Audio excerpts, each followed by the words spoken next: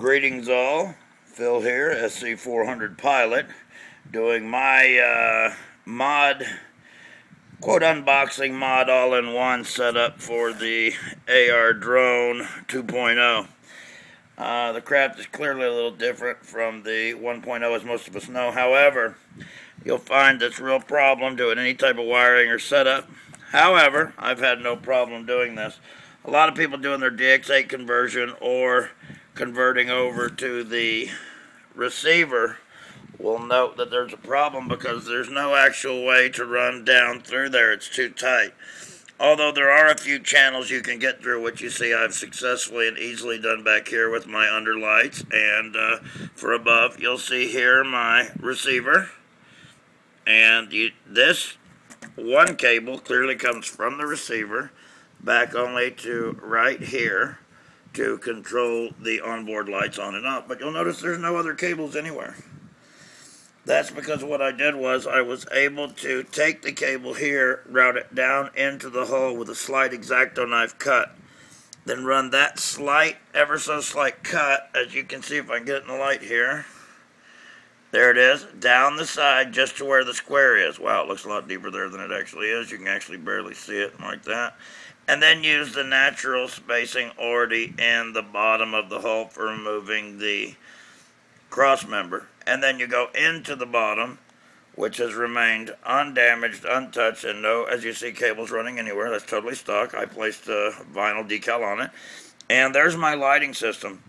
I did order the new round light because the 110 is much too large, and I will make everyone aware what it is when I do a video on it, a flight video. But I wanted to give a brief on the unit on how you can easily set up wires. You still can fish through it. You can easily mount your DX8, get your high-end radio connection. I think everybody's moving up and buying the radio kits because these, quite frankly, don't work worth a damn when you try to use them with Wi-Fi. The Wi-Fi is not constant, it's intermittent. It has other issues, and although the craft flies 100% effective and is quite nice, it actually has some intermittent, I don't know how to really explain it, like kind of like a miss, just ever so slight.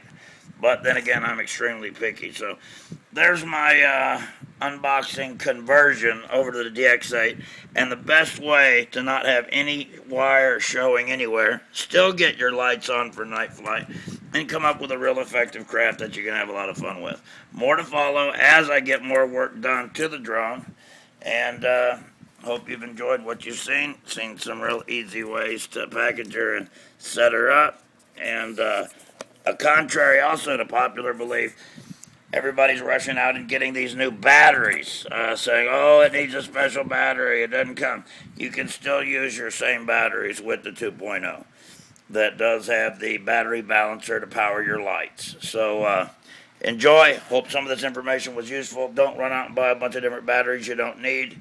And of course, after extensive research and dozens of batteries, I found the best battery you can buy is the Hyperion 1325C and the Thunder Power 1350 25C. Those batteries cannot be beat. If you think they can, spend the same hundreds of dollars I did and compare every single one of them out there. Have a great day. Hope you enjoyed the vid. Check out my others and look for custom hulls with this one on the way. Thanks again. Have a great day. Keep drones flying.